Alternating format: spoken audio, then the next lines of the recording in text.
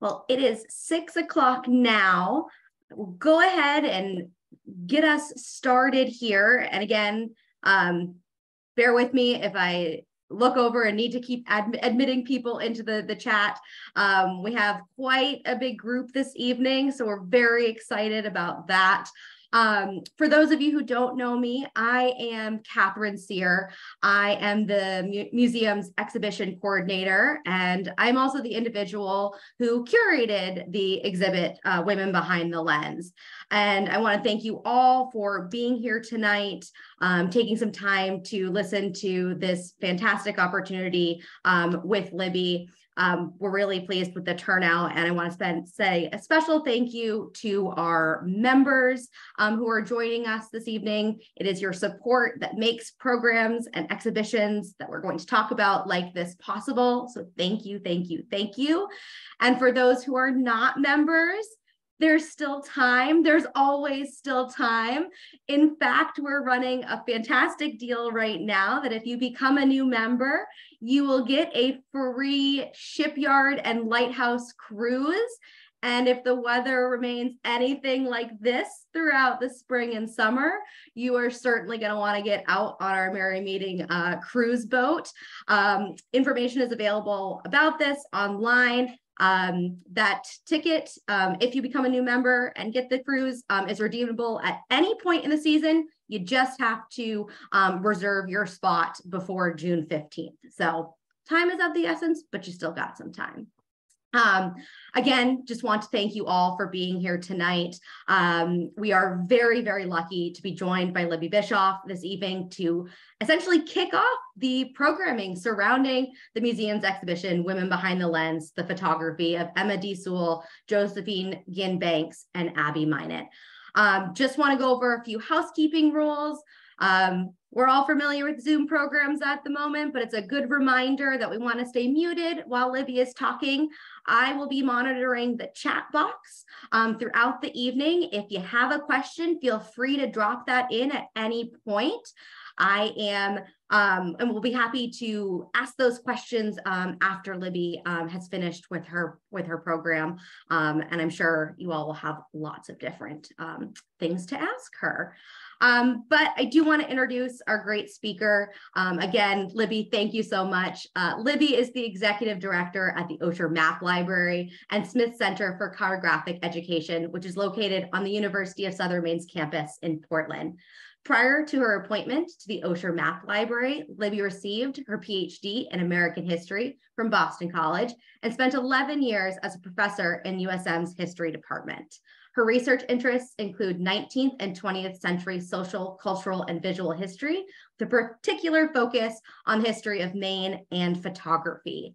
In 2015, she co-authored a book with Susan Danly and the amazing and wonderful Earl Shuttleworth titled Maine Photography, A History 1840 to 2015. Her chapter highlighting early female photographers in Maine around the turn of the 20th century is an incredible addition to the scholarship of early photography and women's history in the state. And we should all look forward to hearing more regarding this research this evening. So Libby, again, thank you so much for taking the time to chat with us, and the virtual floor is yours. Thanks, Catherine. That was a very kind introduction. It's nice to be here with everybody. I'm live in Portland, Maine, in my office where I have been on this lovely day. It's nice to get a chance, you know, as a photo historian who's an administrator and professor to leave the world of maps, which is delightful, but to go back to my love of photography. And particularly talking about women's photography, as Catherine said, this beautiful exhibit that she curated, and I'll show a few installation shots in a second when I share my screen.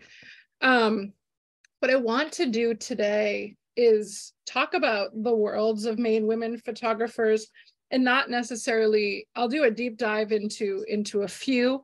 I know Catherine's going to be doing a talk in the not too distant future, and wanted to leave plenty of room for her to talk about Abbie Minott and Josephine Ginn Banks. So I won't go into like extensive detail on them tonight, but I wanted to talk a lot about women's photography in the 19th century, particularly in Maine, and recovery work. And something I've been thinking a lot about, really, if I'm being honest, over the past 20 years.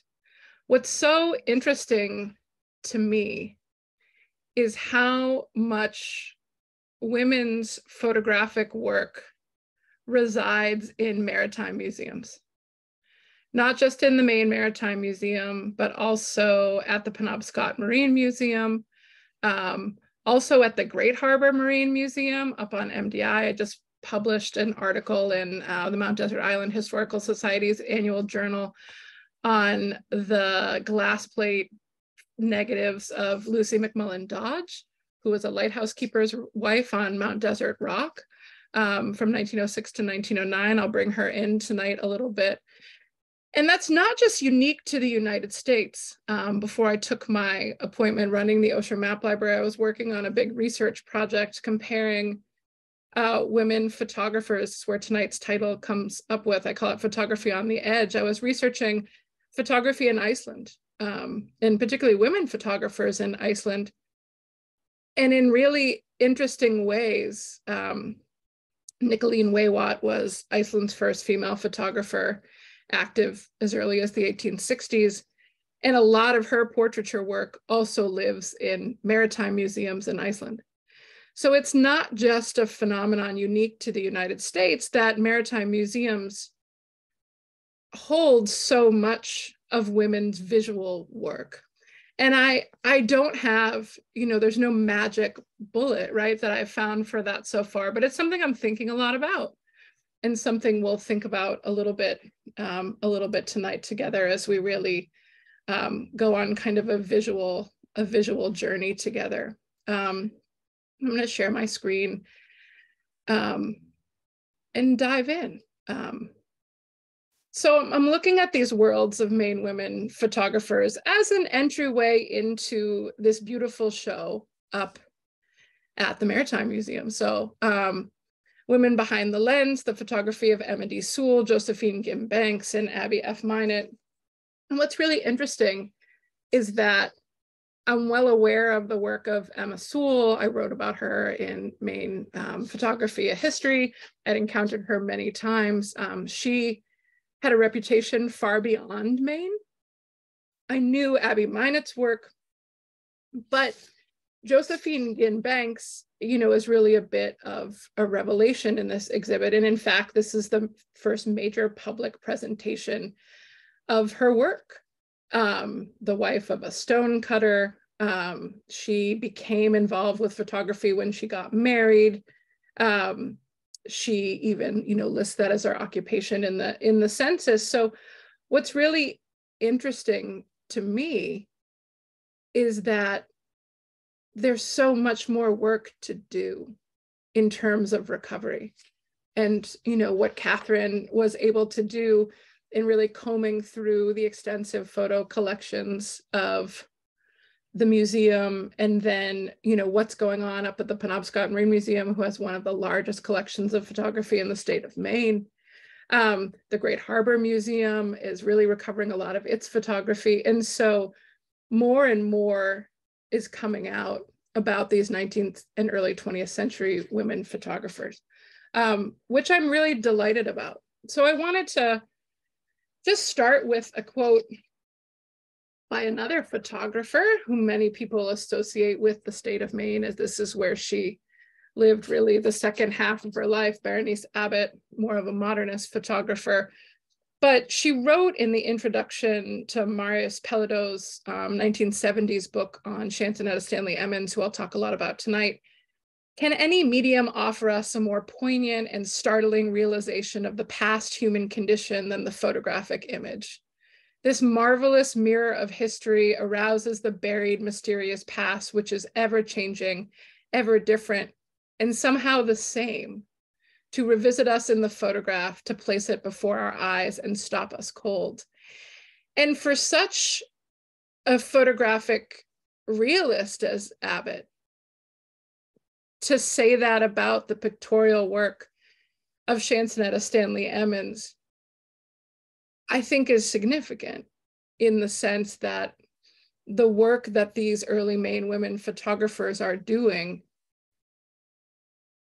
becomes a mirror of history, right? It's both an act of preservation, often mistakenly kind of pigeonholed as nostalgia. And I'll talk a little bit more about that tonight as well. But this past human condition, this marvelous mirror of history that allows us to really access the buried, mysterious past. So as a visual historian and as someone who teaches visual history at USM, I just finished a senior seminar called Visualizing History last week, reading finals now.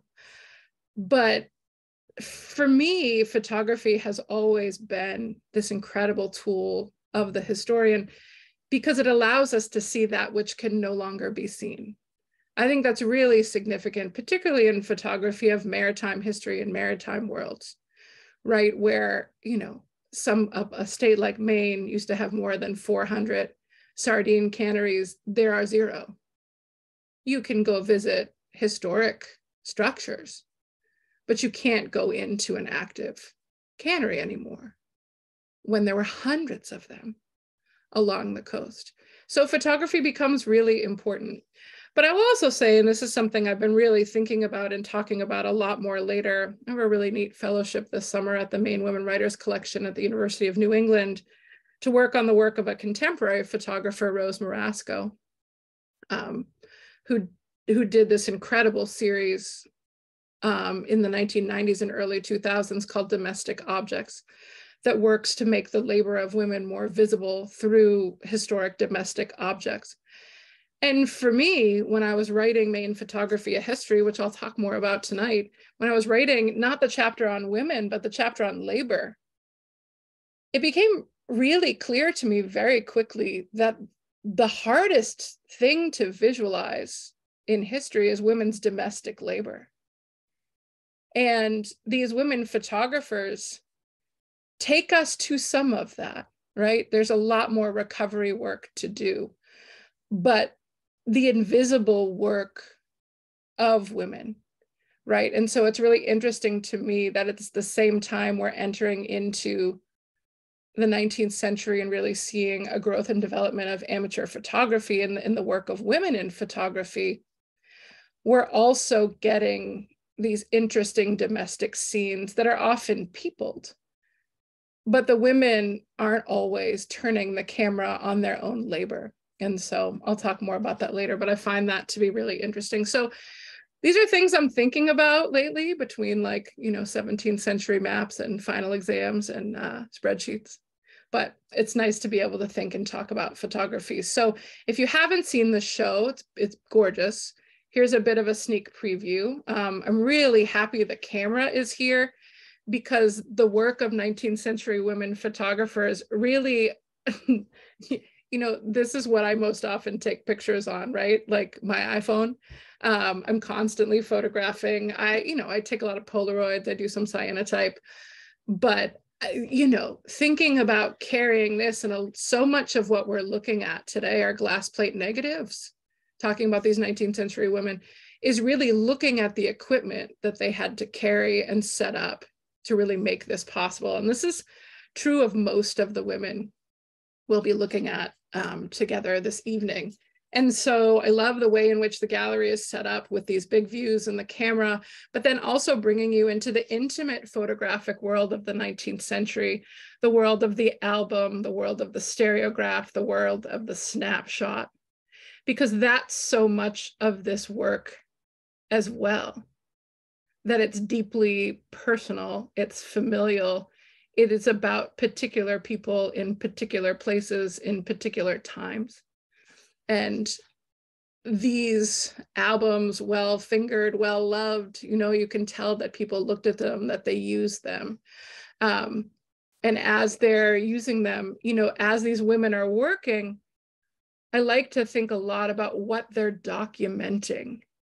And so many of these Maine women photographers, these 19th and early 20th century photographers, are documenting significant times of profound change in the world around them, in their world, right? The 19th century in Maine is very volatile. I'm a Maine historian. I teach Maine history, pre and post Civil War in Maine.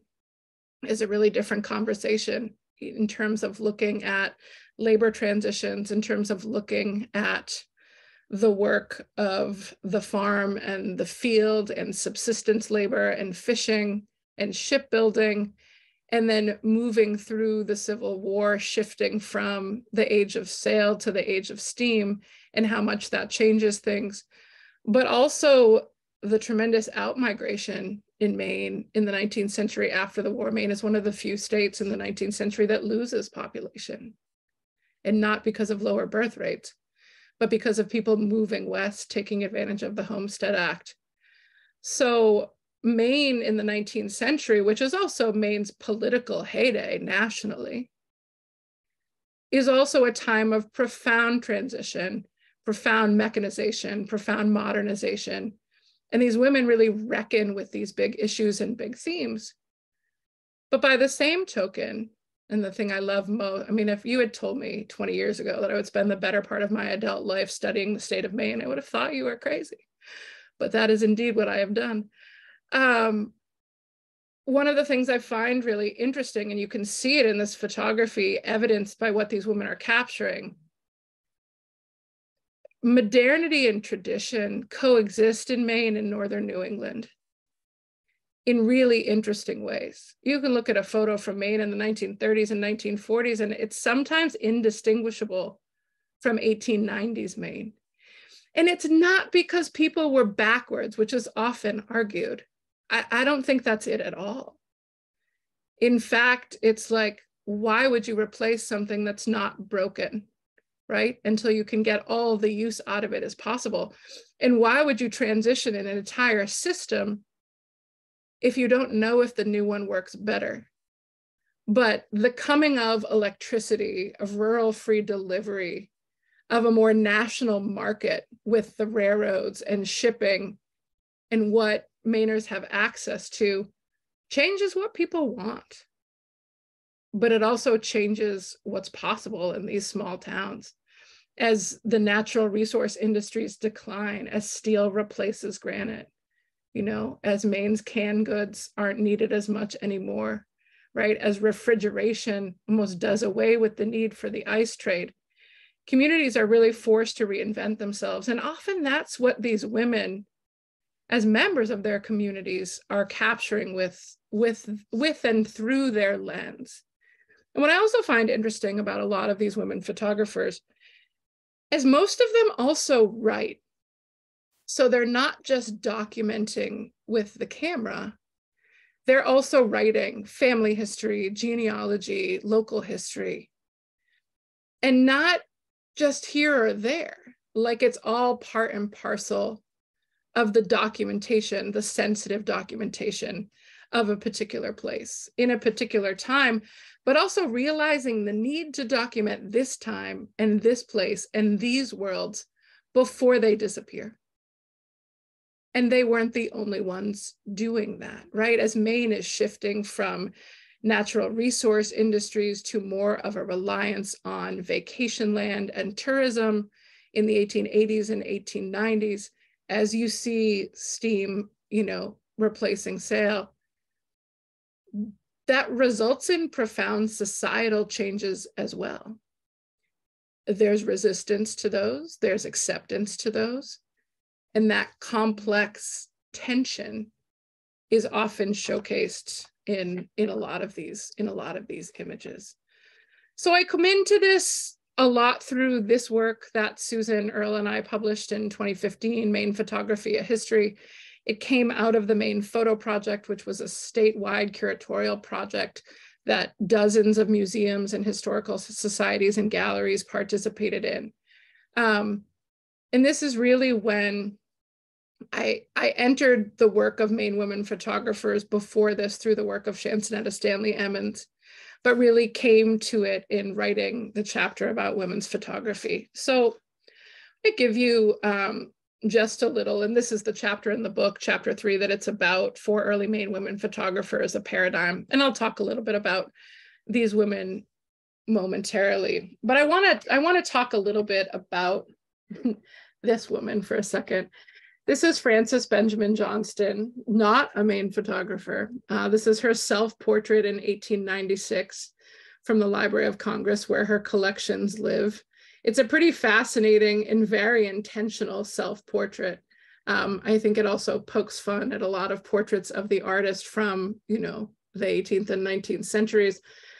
But I also want you to look at her mantle, and I want you to continue to look at mantles throughout our time together this evening. I wrote a funny little article for Historic New England pre-pandemic at this point, maybe in 2018, called The Mantle of Love and Friendship, looking at the relationship between Annie Adams Fields and Sarah Orne Jewett through what was on their mantles and photography and imagery.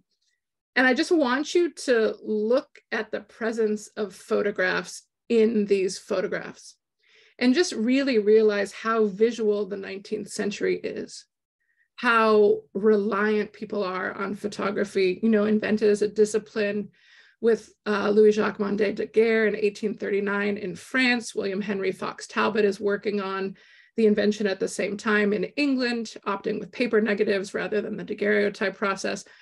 But when it's announced in France in 1839, photography is in Maine by 1840. It does not take a long time to take root here. You have Daguerrean photographers in every part of Maine, even in the most remote corners of Maine, throughout the 1840s. And as we move through different photographic processes, ambrotypes, tintypes, carte de visite, glass plate negatives, cabinet cards, film, right, 35 millimeter film, all of this is taking place in Maine. So this was not a technology that Maine resisted. Maine resists some technology, but photography was not something that Maine is resisting. So why look at Frances Benjamin Johnston, this non-Maine woman photographer? Really, because you can't talk about Maine women photographers or any women photographers in the 19th century without thinking about an article that Frances Benjamin Johnston wrote in 1897. And she wrote an article in 1897 in the Ladies' Home Journal. Catherine's shaking her head. She's read this. You can't curate a show about 19th century Maine women photographers without reckoning with this piece. And it's easy to find online. It's called What a Woman Can Do with a Camera. And so in this Ladies' Home Journal article, Johnston, who was a professional photographer, she was not an amateur photographer, she made money, right? This was her profession. She encouraged women to take up the camera, but she also cautioned them, quote, "The woman who makes photography profitable must have, as to personal qualities, good common sense, unlimited patience to carry her through endless failures, equally unlimited tact, good taste, a quick eye, a talent for detail, and a genius for hard work. In addition, she needs training, experience, some capital, and a field to exploit." And I would particularly highlight the notion some capital, and Catherine, I thought you did a beautiful job of really highlighting this in the show, that the women who you're looking at in this exhibit at the Maritime Museum, it's not that they were all independently wealthy, though certainly Emma Sewall was. But they were at least middle class, right? There was some leisure time involved, but also there was capital. They had not just the time, but the money to purchase this equipment, the camera, the tripod, the glass plate negatives, the chemicals and the paper they would need to develop, right? The ability to learn, right? To read about it, to learn from other people. This is not yet Kodak, you push the button, we do the rest, though that's coming very quickly, right? So this capital is pretty interesting. So Johnston really just was giving a self-portrait in words because she possessed all of those qualities. And her advice was geared towards women who, like herself, right, really desired this profession that could pay them, but also help lead to a life of independence. And I would argue that the lens provides a particular modicum of independence for women, particularly in a point of view. When you point the camera at whatever subject you're going to point it at, it is your point of view. right? It is her, these are their eyes, her eyes through this lens, taking these images, right? It's a freedom of expression, of personal expression, and really highlighting a particular person's point of view, which could be challenging for 19th century women in domestic relationships. It can be challenging in the 21st century, right? Figuring out how to balance all of these things. So she's looking very bohemian here. She found her freedom and independence through her camera. It was made easier by a privileged upbringing. But what's interesting about Johnston and why you must reckon with her when you're talking about other women photographers is because she is an anomaly in that she's so well known. There's many articles written about her. Her archive is huge and accessible. There's a biography of her. She's the subject of dissertations, exhibitions, scholarly articles. That's not true of the great majority of these women. And I think for me, you know, I've written a lot. Maine Photography, I think, remains my favorite. I don't know, all books are like kids. It's hard to pick a favorite. But I'm proud of that book, I guess I would say, in the sense, particularly the Maine Women Photographers chapter, not because it's the definitive work on Maine women in photography, it's not, but because it provides a published source from which other work can then be done, right? That it can help grow and develop a larger discipline and really encourage people to assist in this recovery. I mean, literally, what's in the attic? That's so much of this, is saving this work from destruction. I think Kevin's on tonight, as he knows all too well, right? Glass plate negatives are fragile. It's remarkable that these survive, but it's not accidental, right? The work of these women was important to them. It was often important to their families, and it was important to their communities. So there's really a tremendous amount of recovery work to be done on women photographers working in the 19th and early 20th century. So these women are working at a time where the discipline of photography, the medium of photography, the art of photography, the business of photography, they all become more accessible to them. And a lot of that is because of new technology, like you see on this Eastman Kodak advertisement from 1909 in front of you. You had handheld cameras, dry plates, rolled film. You get more and more women, thousands of women around the United States in the early years of the 20th century, taking up practice as amateurs, as professional studio photographers, and as artists. So Eastman Kodak introduced their first roll film camera, which was the Kodak #1, aptly named, in 1888. And so their slogan is, "You press the button, we do the rest." They are trying to make photography easier, less cumbersome. But what's really interesting in early Kodak advertisements, and I'm certainly not the only one to make this argument, but it's easy to see visually, they're widely marketing to women.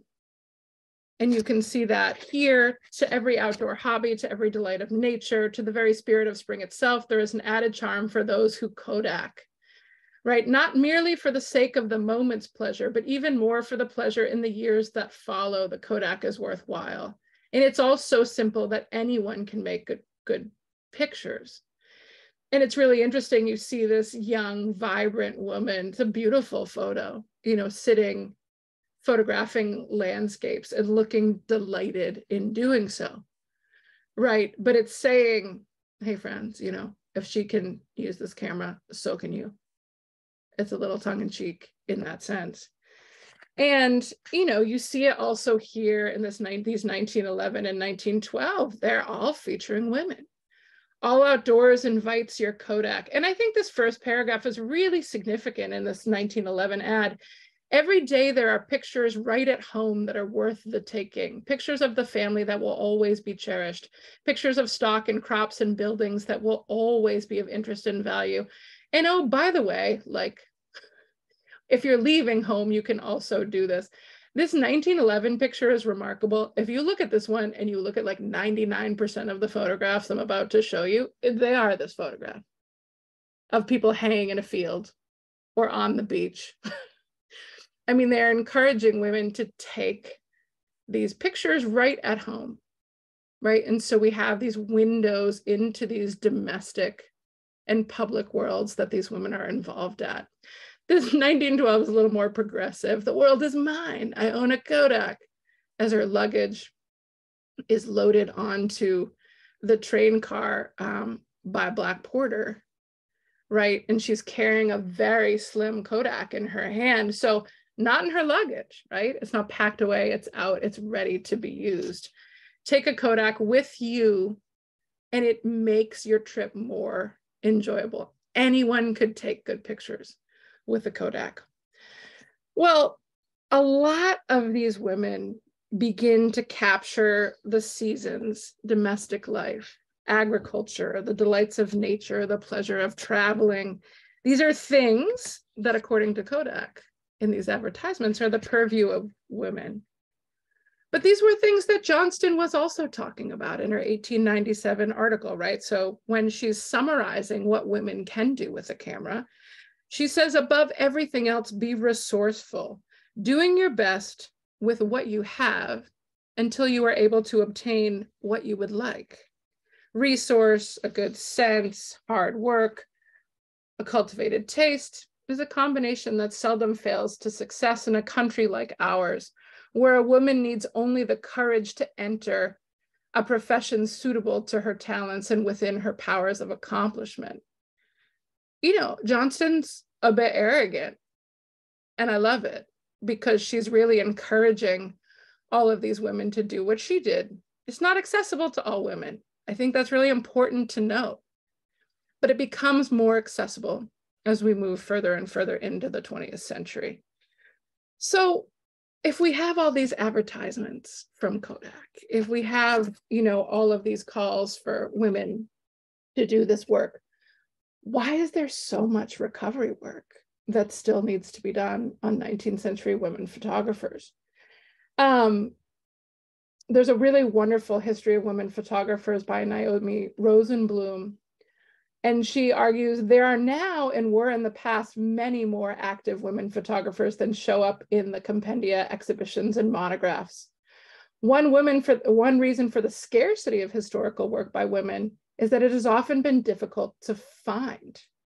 Frequently, women themselves, reflecting the attitudes of their own eras, did not regard their images as important enough to inventory and save. So unless they were kept safe by spouses or descendants, women's photographs often were discarded, tucked away in the attic, or stored in a musty bin at the local historical society or museum.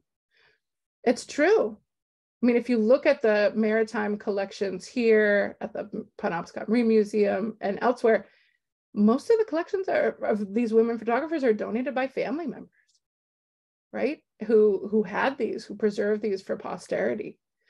And so this is the work. And part of giving talks like this is calling people into the work, right? When you see these things, when you find them, you know, how are you going to help preserve them? How are you going to help raise this up? And for me, you know, a way of doing that work, like when the Mount Desert Island Historical Society asked me to write this piece on Lucy Dodge, for me, this is the work, right? If I write and publish a piece on another turn of the century Maine women photographer, then more people will know about it, and then more people will keep looking. Are there other lighthouse keepers' wives who are photographing? Yes, the answer is yes. Where are the images? We have to keep looking. Because what they really start to reveal, and the thing I argue about Lucy Dodge, and I'll show you some of her images at the end, Mount Desert Rock is painted in text as this, and it is. I mean, it's like 20 miles off the coast. It's literally a rock that people live on with a lighthouse. But it's painted as this really inhospitable, barren, difficult place. And I have no doubt that it was. But her images paint a much different picture. They allow us to recover a world that text doesn't. And I think that's one of the reasons why these images are so important. So there's a few Maine women photographers on your screen in front of you.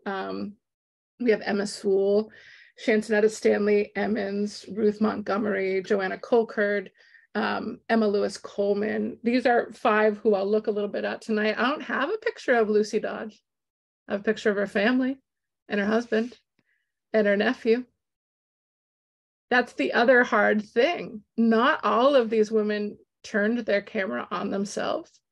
Not all of these women actively had their photographs taken. And I'll give you just a little side note about Emma Sewall, since she's so important to this exhibition. When her husband ran for vice president, she made 2 massive scrapbooks. And I'm talking like not just massive, like massive. They're at the Maine, they're in the collections of the Maine State Museum. And his vice presidential opponent, who I can't remember at the moment, his wife, the wives were featured in a lot of these articles. And the woman who was married to the vice president he was running against was a lovely young woman who photographed beautifully, right? And was featured in the press for her style. Emma Sewall was comfortable behind the camera, not in front of it. And what's so interesting in her scrapbooks is she covers images of herself. She literally pastes over herself all the time. Like she does not want to be seen. How she is seen is through her work, right? Which I find really poignant, but also it like adds to the difficult nature of this recovery and how you sometimes have to see people, particularly these women, in other ways. So all of these women took up photography at different points in their personal and artistic lives. They shared affinity for the landscapes, the seascapes, and particularly the people of Maine, labor as well, the history of Maine. All of these women were amateurs, right? They're not really receiving payment for their images to the extent that we know. I think in some instances they are. But photography was not just a way to capture some picturesque scene or some moment. It was also a way to document and preserve rural and maritime traditions that were quickly disappearing throughout much of New England, but were still alive and well in Maine. They were also amateur historians, documenting changing landscapes, changing modes of behavior. They do this with their photography. They do this with their published and unpublished written work. They're fascinated by local history, by genealogy. Most of them are formally educated. And to give you just a sense, of their written work, Emma Sewall published The Rivers and Marshes of Small Point, Maine in 1909. Chansonetta Stanley Emmons wrote a book called The Old Table Chair. She also wrote the Stanley family history. Joanna Colcord actually earned a master's in chemistry from UMaine. She is most famous for her sea shanty books, Roll and Go, Songs of American Sailormen, Sea Language Comes Ashore, right? These are what made her reputation. But what she really did, she was a super famous professional social worker for the Russell Sage Foundation. So she's writing social policy. She's not really known widely as a photographer, but this is where she begins to experiment with chemistry, which she goes on to major in. Emma Lewis Coleman published a 2-volume study on New England captives carried to Canada during the French and Indian Wars. She wrote a guidebook to Deerfield, Maine, and many articles on the colonial revival and how she restored houses. They wrote for local audiences, they wrote for friends, but they also, some of them wrote for a national audience. So you're going to see a bit of a difference between some of the photographers who are working in rural areas and the maritime photographers. And I think it's interesting, and we'll kind of poke at that in a little bit, looking at some of these images. Sewall and Emmons belong to camera clubs. They subscribed to photographic publications. We know this. They exhibited their work locally and regionally. Colcord and Coleman more often, and Ruth Montgomery more often shared with families and friends and community members. But all of these women, even though they have had more play in recent years. Chansonetta Stanley Emmons is having a bit of a revival. I had a show of her work at UNE. They recently had a beautiful show of her work at Maine Historical. More and more, and this is why, you know, Catherine, your show is like fitting right into this. The more these women are exhibited is also equally as important to publishing about them and finding the work. It brings value to their work. It raises appreciation and attention to their work, and allows people to say, oh, we have a camera like that in the attic. And these wooden boxes full of glass plates, right? Like it brings attention for what you should be looking for. But their work is underappreciated, it's under-exhibited, and it's not as known as it should be. Because we can't understand the history of Maine, we can't understand the history of photography without their contributions, right? It's the same reason why a primary collecting priority of mine at the Osher Map Library is maps made by women. I could collect maps made by women for the rest of my life. I would never achieve parity in the collection. But the history is incomplete without it, just as the history is incomplete without the work of these women. So what's interesting to me is the way in which their work speaks to each other, even though they didn't necessarily know each other or of each other. And I'll just like run a few images of a spinning wheel and a Maine attic. This is Chansonetta Stanley Emmons' attic in an old Maine farmhouse from 1909 in West New Portland, Maine, where she was from, and you can see the drying corn. You know, is it a stage photo? Absolutely. Chansonetta is a master of natural light. This is pre-flash, or pre-flash that won't burn your house down, as it was literally like lighting a fuse. But this is this is an attic, so that you can see it this well is really testament to her skill. But the focus of this image is really the spinning wheel. She did a beautiful series with her daughter Dorothy, who became a painter. And they did these beautiful glass plate lantern slides, and they traveled around New England giving glass plate lantern shows, magic lantern shows, where they had a script that would go along with showing each individual slide on a screen. And you can see also the spinning wheels here in the attic, a much less composed picture, maybe like a before and after. What's really interesting, and the more I look at these images, and I only notice this because I've been writing and talking a lot about grief and mourning lately, I never actually noticed that behind the spinning wheel is a Civil War era Currier and Ives print of a woman in mourning, which I totally just used in a presentation a couple of weeks ago. So it's fascinating. Like, this is more contemporary, 1860s and all the things that you might find drawing upstairs. So you get Emmons doing that, but also you get Sewall. This is Emma Sewall's The Garret, right? It's the attic again, the spinning wheel, the baskets, the drying corn, the hooked rugs in the corner, the cane chairs, right? You're seeing these common themes. It's not like someone said, hey, lady photographers of Maine, unite, go take some pictures of spinning wheels. They are trying to make domestic work more visible. This is another act of preservation. Don't you wish you had, if you live in an old house, photographs of your attic at various states of disarray? You might know when things came up there a little bit better. It's also showing that no one ever threw anything away, right? It's all there to be used again. This is another Emmons image, spinning wool in West New Portland, Maine in 1910.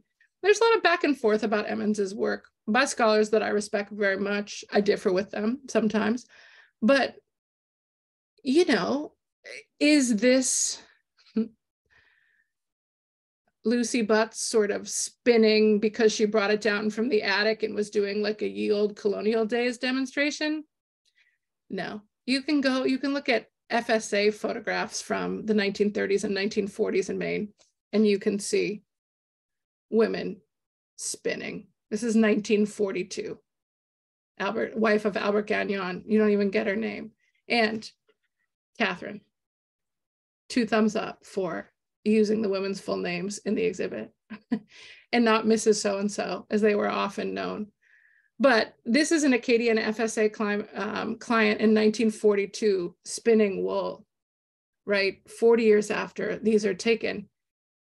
Here's Chansonetta Stanley Emmons. Here's Emma Sewall and Mrs. Young, right? These are domestic acts that are ongoing, that are connecting through generations. Is there elements of nostalgia? Yeah, of course. But it's natural, I think, in a time of profound transition. Same thing, you look at Emma Lewis Coleman down in York Harbor, taking a photo of George Henry Donnell, a lobsterman with the wooden traps in the 1880s. And you look at Emma Sewall, also in the 1880s, focusing on lobstermen pulling traps in similar boats, different parts of Maine, southern, mid-coast. Not because no one's doing this anymore, but also to give the character of a place, which they're both particularly skilled at, which a lot of these women photographers are skilled at. So because Emma Sewall is such a significant part of this exhibit, like let's take a minute just to look at her and her work and to think about how she comes into photography. So she's born in 1836. She grows up as the daughter of a prominent shipbuilding family. She comes to photography in the mid-1880s. She's nearly 50, right? She sends her two sons off to college. She purchases a 5x7 wooden field camera and glass plates to initially document a cross-country journey via rail. Why is she documenting a cross-country journey via rail? Well, because her husband also worked and invested in railroads. And so it was open to her. She was the wife of Arthur Sewall, who was a prominent shipbuilder in Bath, a banker, a civic leader. He runs with William Jennings Bryan, Democratic ticket in 1896. She is very likely to turn her lens on the landscapes and peoples of mid-coast Maine. She joins the Postal Photographic Club of Fitchburg, Massachusetts. And this is actually where amateur photographers would send their portfolios via the post back and forth and comment on each other's work. It's a really cool club idea. It's like correspondence photo club. And so she is invited on the basis of the strength of her work in 1894 to join the ranks of Boston Camera Club. She's one of the first women who's admitted to the Boston Camera Club. She's also one of the oldest members. She's 58 when she joins. She wins top honors in club exhibitions throughout the 1890s. Boston newspaper critics call her one of the foremost women amateurs in the country. But what she's exhibiting are people from mid-coast Maine.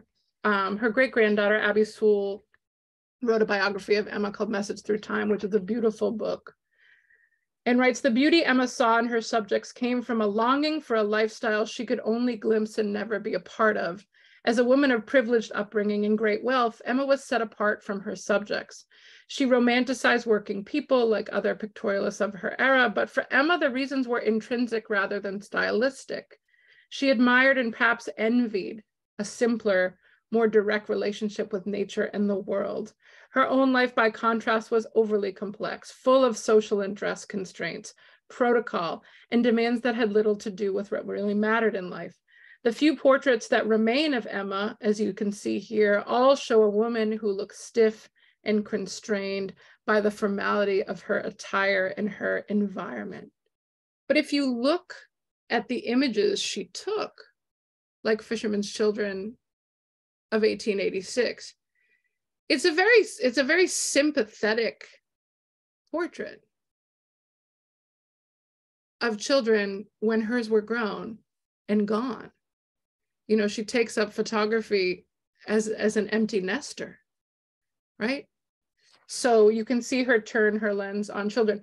Many women do, like domestic subjects are the primary focus for many women photographers at the turn of the century. They were also the subjects closest to hand, right, in the world that these women moved through.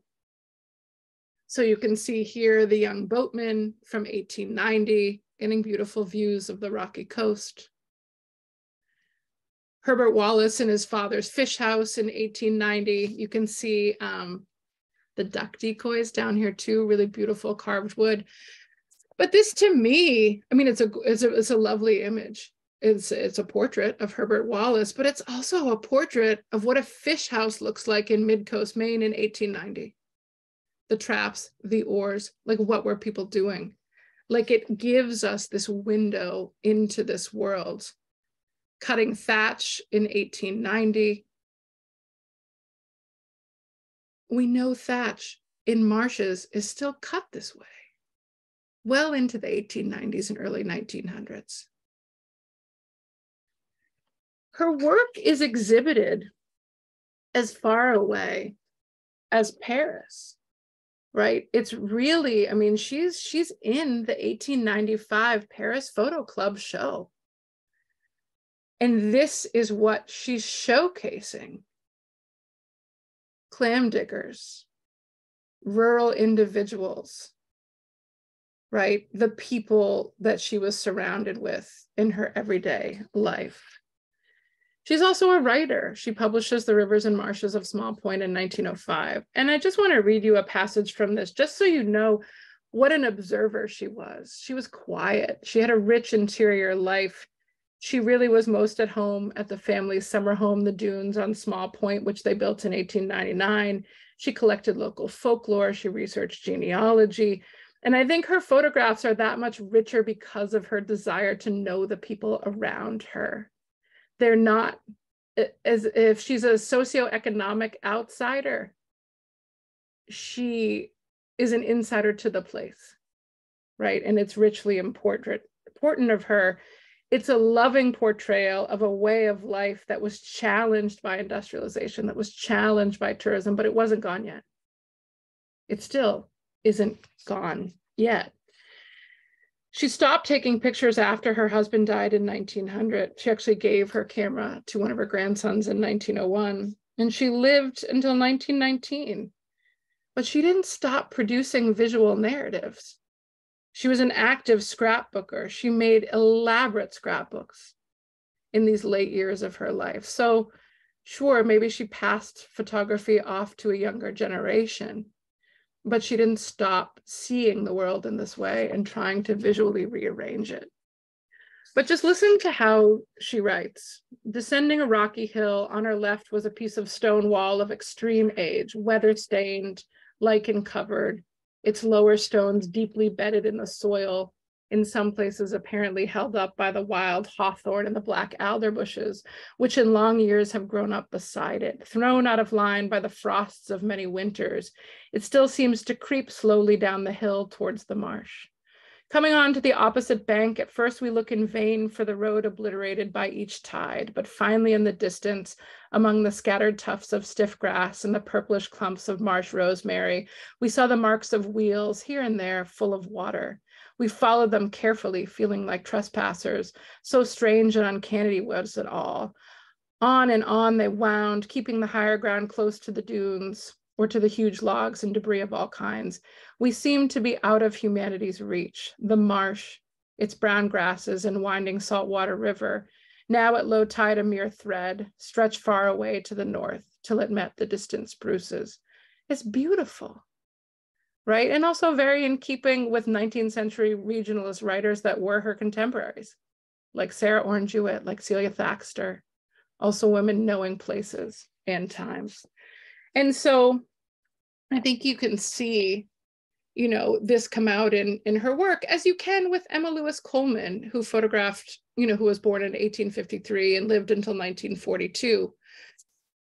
Coleman was a young school teacher. She met, she's often associated in many ways with the colonial revival movement in Deerfield and also in the Piscataqua region of Maine. She belonged to the family of a prosperous Boston merchant. And she came to photography through friendship. And I think this is really important. A lot of these women come into photography through friendships with other women, not always photographers, sometimes artists. But C. Alice Baker, who was a history teacher, and Susan Minott Lane, who was a painter and a student of William Morris Hunt. Like, Coleman met these two older women and they took her into their life, and they traveled throughout New England and Canada and to the Azores, and she began experimenting with photography when they were all teaching, private tutoring, the daughter of a German consul in Brookline, Massachusetts. And so it's really interesting to see the way they come to York, Maine in the 1880s, and they build a house and they settle. Baker purchases a property on Kittery Point. And so you can see the work that they're doing in staging kind of images of colonial revival. Here are some of Coleman's pictures, but you can see how they're also influenced by French painters like Millet. Here's the photographer Peter Henry Emerson Marshman going to cut Schoof stuff in 1885. But here's Coleman's beautiful documentation of the built environment of York, of gathering kelp for gardens, of sloops in the York River. They dress each other up and they take these colonial revival images. Many of these are at historic New England.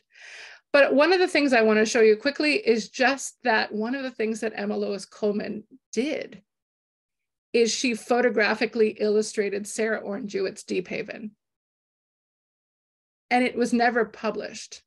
But this is at Harvard. And you can see this is to Miss Mary Jewett, Sarah Orne Jewett's sister in South Berwick. And it says photographs to illustrate Deep Haven. So we know she did this project. There are a couple extra illustrated ones that exist. Here was her writing of what they chose from the book to go and illustrate. And then here are the photographs. And if you just look at how she's illustrating Deep Haven, here are the book's main characters. It is all about the landscape, female friendship, the maritime world, and the beautiful landscapes. This is Cialis Baker, the historian, as Mrs. Bonney, who's a character in the book. I think this is Emma Lewis Coleman. So they're illustrating work that is resonant with their work. Changing time periods, tourism coming in, the age of sail going away, profound change. They're taking the photographs to illustrate Jewett's prose.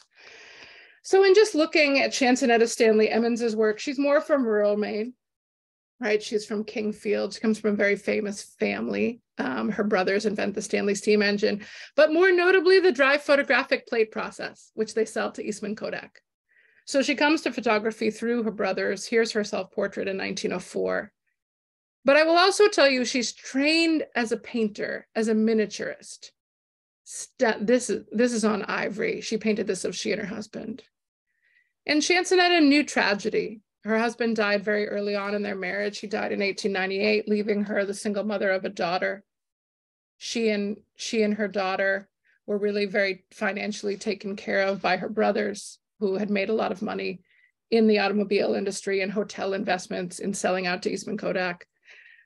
But that allowed her, as well as her artistic training, she studied with J.J. Enneking in New Hampshire and elsewhere. So you can look at his paintings and really see a lot of her aesthetic that she takes into her photographic work. But she focuses on home all the time, even when she lives in Dorchester, Massachusetts with her husband and her daughter. It's always about Kingfield. This is a beautiful, beautiful picture of the Stanley homestead. This is rural New England. This is the world that is her world, even though she lives in a bustling streetcar suburb of Boston. This is home. This is her family home. This is the homestead. And she wrote the Stanley family history. And you can see like the way in which her writing is also her imagery. The stones were gathered up, the roots and stumps removed, leaving a clear field of rich soil. The old stone walls, which stand as the most forcible records of our early farmers and their laborious tasks in converting the land into a state of cultivation, have nearly all passed from sight. And except to such of us can hold them in appreciative memory, there is little left to bring to the minds of the present generation the strenuous work of our ancestors in early times, until she also then picked up a photograph. right? Picked up the camera and made the photographs that would bring these things to mind and continue to do so. There she is, carting that tripod that you have in the show, right? Like same camera to take these pictures. And she documents her daughter all through her youth, which is so beautiful. They have a really amazing artistic relationship. This is my favorite Emmons picture. It's called The Coming of Mechanization. And this is her daughter, Dorothy, and her dog watching like haying be mechanized, sort of, as we go through. But really, there's a graveyard over here on the left, you can see behind the fence. Really this merger of past and present, of older and younger generations, of the way we did do it, of the way we are doing it, of the way we might do it, that really comes out in a lot of this work. She doesn't always leave out power lines and telegraph lines. People argue that she does, but you know, here's the machinery. She takes it too. Traditional practices. Here's her uncle and her daughter. But here's the same thing going on in the Dingley Corn Shop in Farmington Falls in Western Maine around the same time period.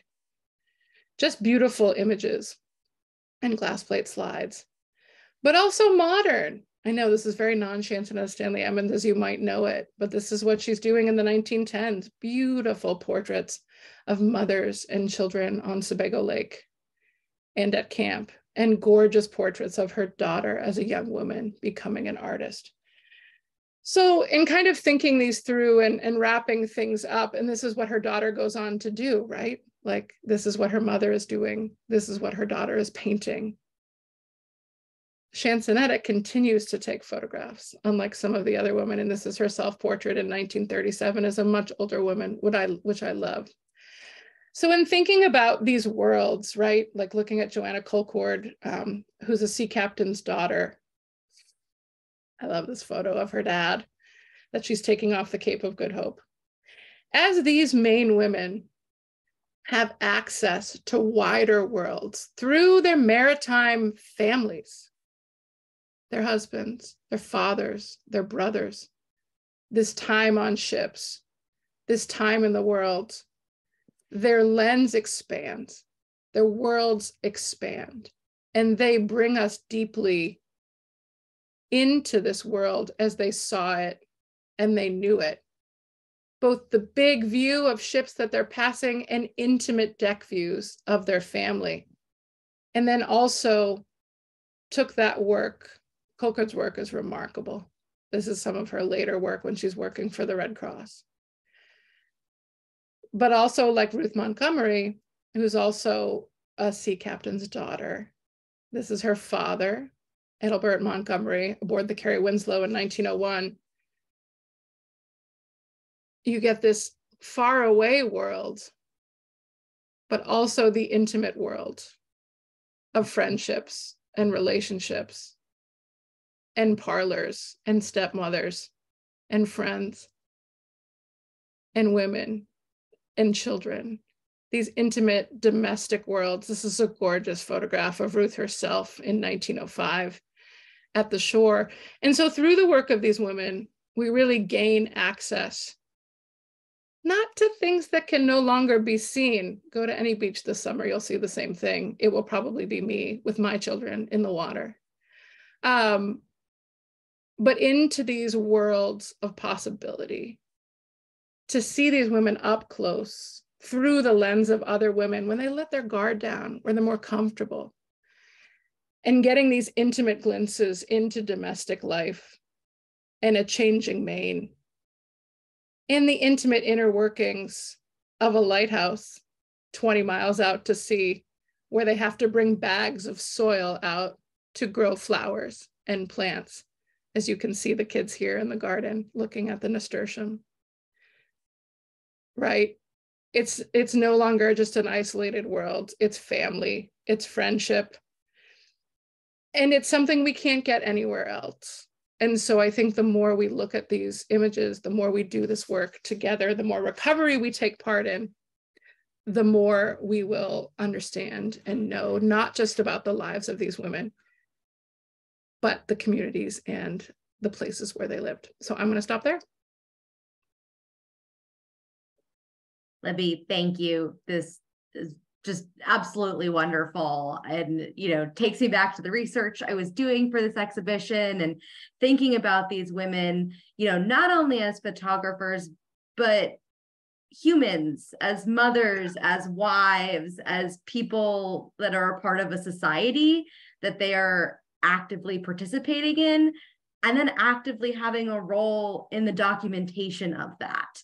And this is something that I think, has been really fascinating to dig into and whatnot. And I love your discussion about the domestic scenes. And that was one of the things that with Josephine Ginn Banks's work, and if you haven't been to the exhibit, please come and see it. But her section of the exhibit, I really focused on the scenes that she did with particularly babies and children, because I felt like, again, Emma's work and Abbie's work was known.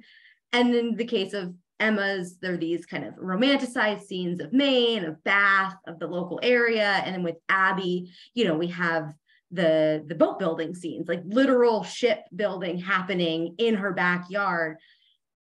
But what we don't often see, again, are those images of children and babies. And especially with Josephine, who worked or took photos in the Prospect area for many, many years, you could actually see individuals grow up over time.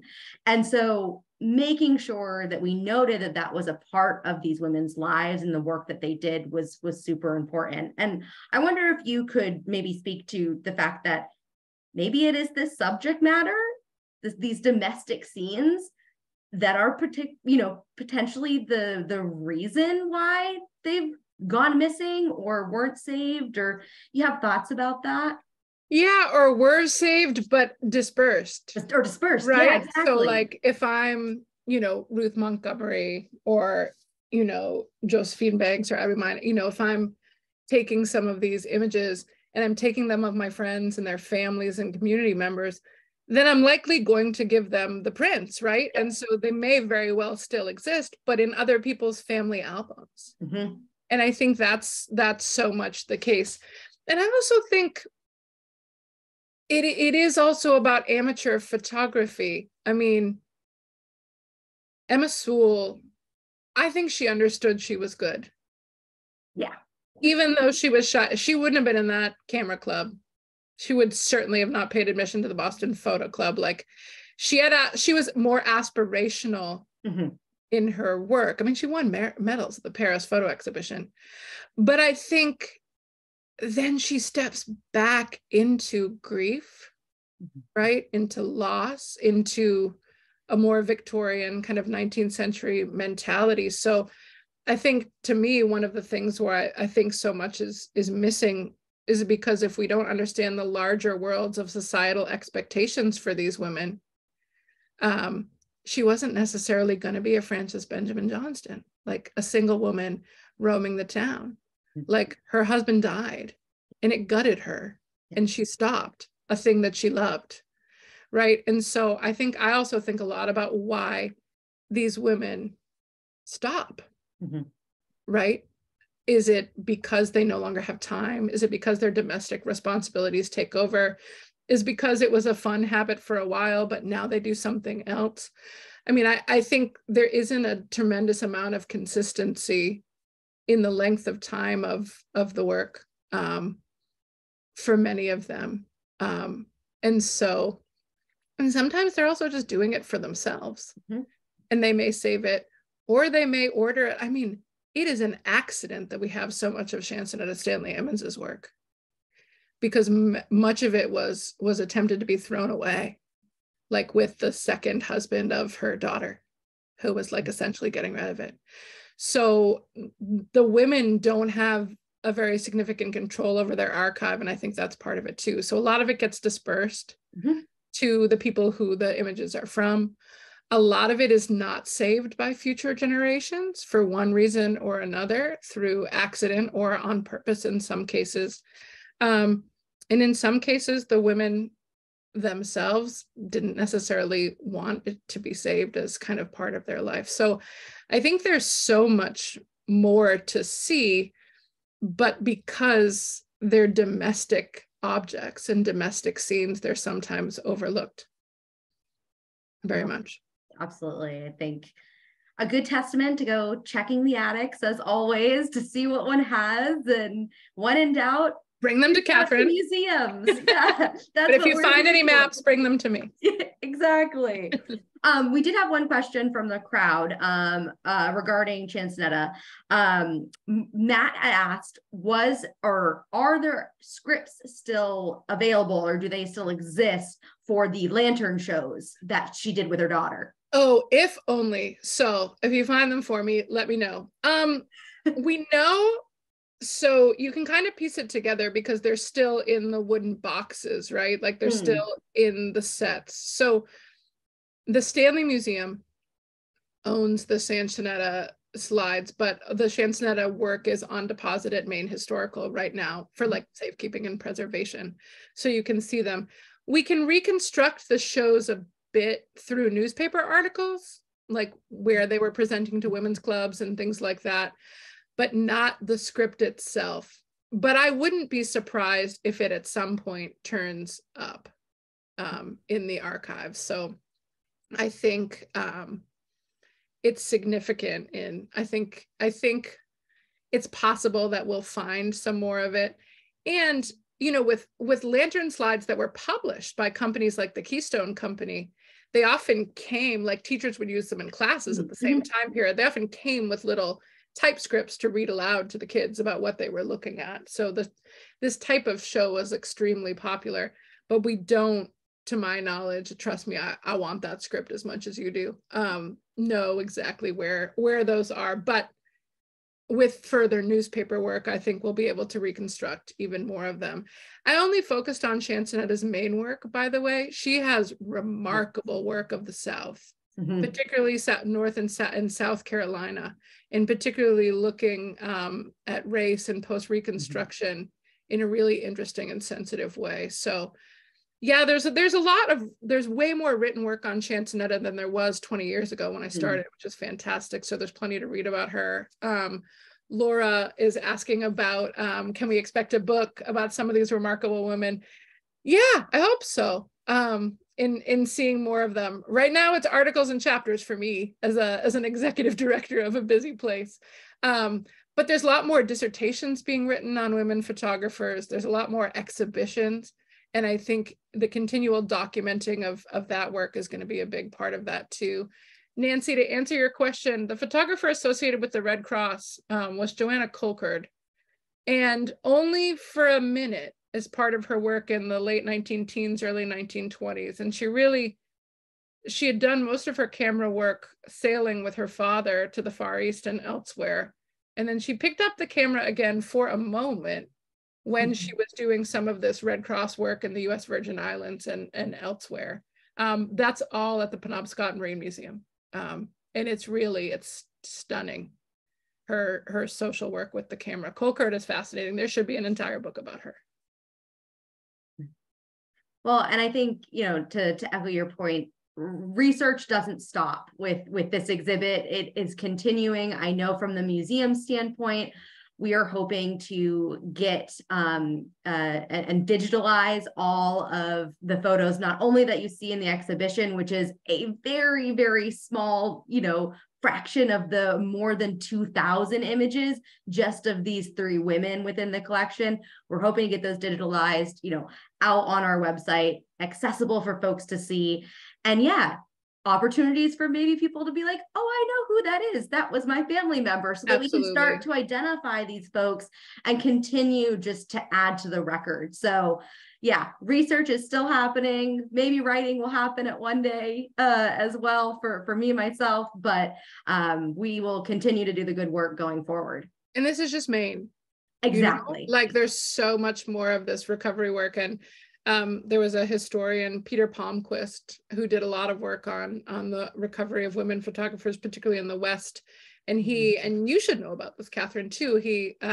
His family sponsors a fellowship in his honor, the Peter Palmquist Fellowship, which is only for work on women in photography and history, to do and to fund some of this recovery. So I think, with that sponsorship, with more and more people looking for this work, and with more and more people trying to resurrect the daily life and the voices of women in the past, and not just a token way, like in a way to really understand their lives and their worlds. These images are so important to doing that. So more to come for sure. But I'm excited for your talk too, Catherine, and to hear more about the women in the show.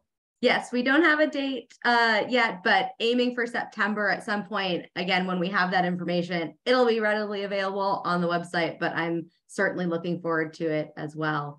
So I want to again thank you all for joining us. Thank you again, Libby, for this amazing talk. We look forward to doing more with the exhibit in the future, in the coming months. But again, if you haven't come and seen it, please stop in. Community Day, May 20th, just around the corner, free admission for everybody. Good time to come on by. The show will be up for the rest of the year, so you do have plenty of time if you can't make it before then. But we look forward to seeing you soon at the museum. Thank you, everybody. Thanks everybody who came. So nice to have you here, and thanks for your interest and your time tonight. Perfect. Really appreciate it. Hi, Miriam. Former student. Love it. It's great.